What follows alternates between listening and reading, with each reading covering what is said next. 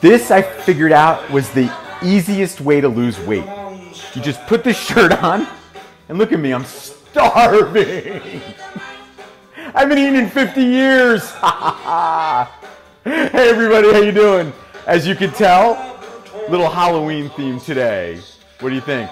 Listen to this song. Everybody loves it. Dance, Eric.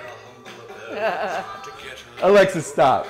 Anyway, how you doing? You know, Halloween is fun, and it doesn't mean it can't be delicious, though, does it?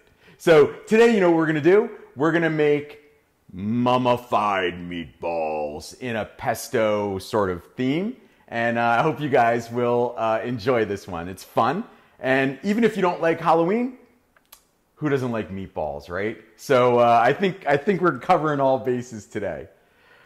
Okay, so this is what we're gonna do. We're gonna start off by making a pesto because I wanted the meatballs to have just a greenish hue to them. And I'll stop with the funny Halloween stuff. You will not. You can't stop yourself. You can't stop yourself. So pesto, very simple. We have basil. Now, use fresh basil. This is from my garden and I froze it. So that's why it looks like that, but it's still a great way to make pesto. So to this, we're gonna add some garlic. And I put the recipe, it's always posted right either above or below this live. So don't worry about it. You're not gonna miss the recipe if you stop watching for a second. So now we're gonna put some Parmesan cheese, about a quarter cup. And you know, we're gonna use pine nuts. Now, my one son doesn't like pine nuts.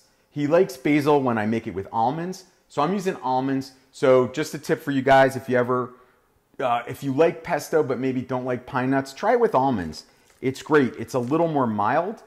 I love pine nuts. My wife loves pine nuts, but you know, sometimes you have to compromise, right? So that's what we're doing here.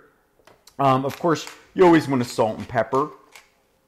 And then what we're gonna do is we're gonna put this right here on my blender.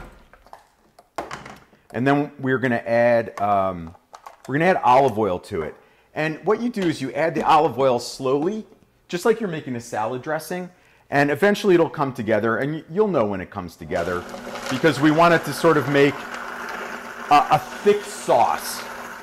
So it doesn't have to be super, super thin, it doesn't have to be super thick.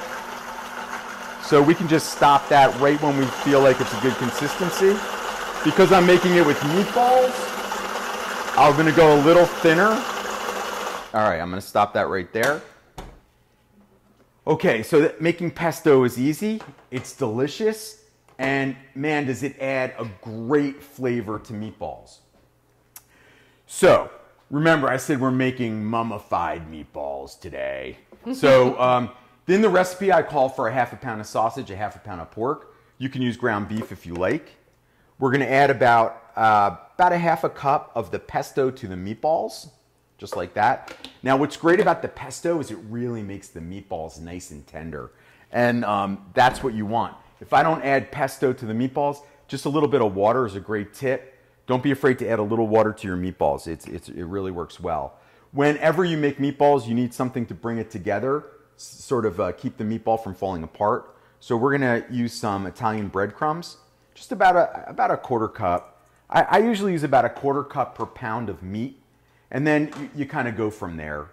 You can feel the consistency. I want them wet, but I don't want them too gooey. If it's too gooey, you just add a little bit more. Then we add an egg. I also add an egg to every pound. So a quarter cup of breadcrumbs to every pound, an egg to every pound. That's a good gauge.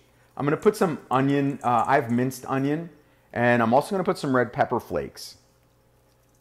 All right, so we made our pesto, we put it in our meatball mix. Now we will mix the meatballs. Very simple to do. And then we're gonna make them, honestly, you can make them whatever size you want. I made big ones today because you'll see why, but you can make them smaller, it really doesn't matter. Now, I would make those meatballs, and then in the recipe, I tell you to cook them in a pan, but I air fried them. You can easily just as just as easily air fry them. You just want to get them to about 165 degrees, which doesn't take very long at all. And then, Jess, if you want to show everybody. Oh, yeah. Now, customer service, this is cold. I promise you, these are cold. But see, they have like a little greenish hue to them. I don't know if you guys are going to pick that up. It is very spooky. Ooh. Wait, stay on those meatballs because I forgot to get my dough out of the fridge. Oh, right. Yeah, I almost forgot. You think Jessie would remind me? I was waiting for that. You know, she would, you know. It's always my fault, guys. Well, I need someone to look after me. Yeah, that's an understatement. I require a lot. All right, so See, guys. I have to shut the door. You left it open. Well, that's the story of my life. I'm always leaving doors open. So here comes the fun part, you guys. So what we're going to do is I'm going to take 2 meatballs, like so, and I have one of these wooden toothpicks. And then I'm going to take the wooden toothpick and I'm just going to put them right into each other so they stay together. That's all. Now, this one I would snip off if I remembered to bring my scissor, but it's okay. It's not going to bother us. Then I'm going to put it right about here on my crescent roll pizza. Now, you can use crescent rolls. I got the pizza. That's the, the crescent roll pizza. It's crescent rolls. They have all sorts of stuff in the... It's more the shape. It's refrigerator dough. Yeah. It's really all it is. It doesn't matter which one you use. For these purposes, I like the pizza dough, but the crescent roll works great too. So this is a fun way to do this. So what I do is I just take my knife and I cut down right here like this. And then I'm going to cut it into a square.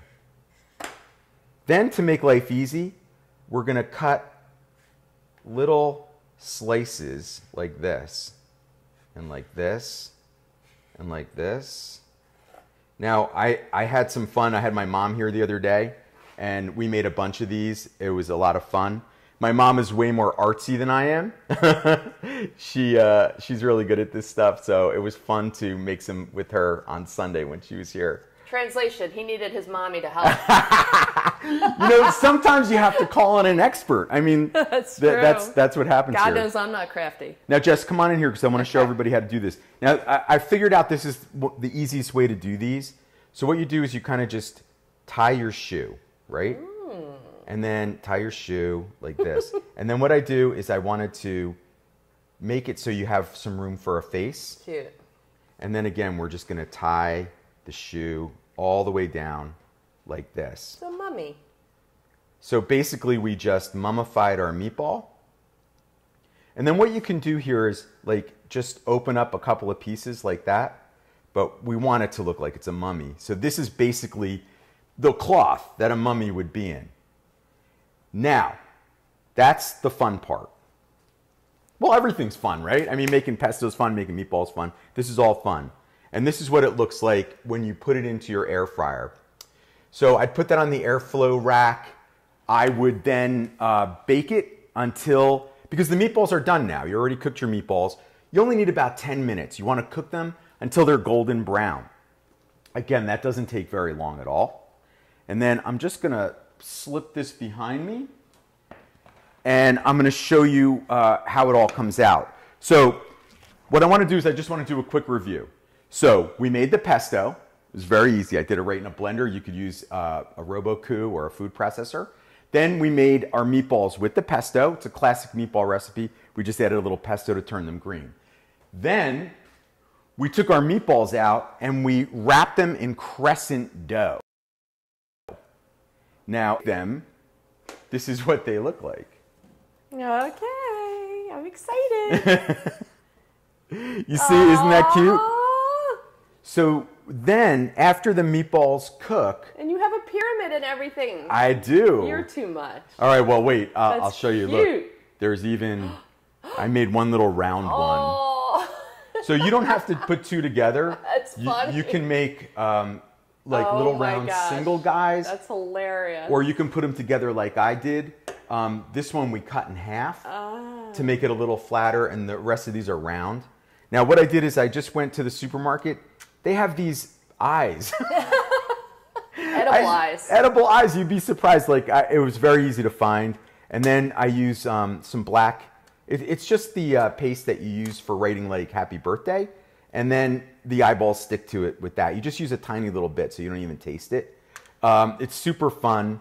And I think then what I did is I put some breadcrumbs down because I thought that would be fun. It would look like sand. It's really cute. Put the mummies by the pyramid. I feel like grandkids and nieces and nephews and kids would love to do this. Well, you know what's funny though, and I'll post this picture after the show. Yeah. My mom and I had a great time doing it, so I'll show you a picture of my mom helping me figure out an easy way to make the mummy meatballs because it's kind of awkward, trying to figure out how to do it. That was the easiest way to do it. But I do want to say a huge shout out. We have a new sort of friends out there.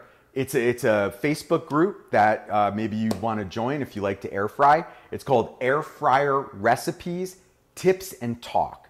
Air Fryer Recipes, Tips and Talk on Facebook. They hopefully are joining us today. I hope there's some of them out there. I just joined that group just about a week ago. They welcomed me with open arms, and I'm hoping that they joined us today to air fry and have fun with us. They love to share recipes, obviously. They have lots of tips and lots of talk. Aww. So hopefully they're here today. I'm sure they are. So Jess, who's out there for our Halloween mummified meatball? Everybody is loving the holiday feel here. Joanne Francis said, good recipe for Halloween. Adam Melvin from England said, they are so cool. Allison McCall Francis said, so cute. Money. Are the eyeballs edible? Absolutely.